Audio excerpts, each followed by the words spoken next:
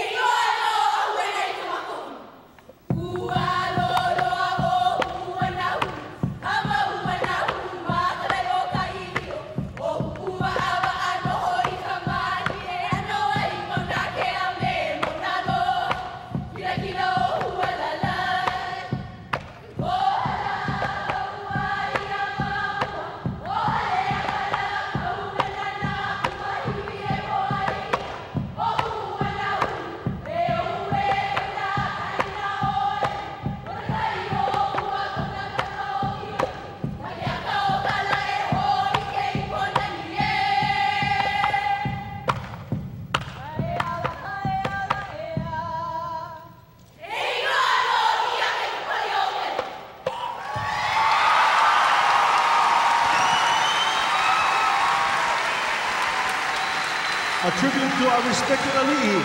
Hālau na Mamo Pu'uanahulu. Though He Mele Inoa no Ahu'ena was written when she was 3 years old, it foretold of Emma's accomplishments later in life. The uniqueness about this performance is that they gave up the self for the whole group. So what you see is the whole group. You never just see the individual olapa. That's wonderful, different. That's got to be a challenge when you bring big groups to the stage here, and for the judges as well to look at that. For the judges, they need to look at all of the movements, so all of the foot movements that they can see between the dances, and they're encouraged actually to walk around and to look from the side, different points of view at foot movements.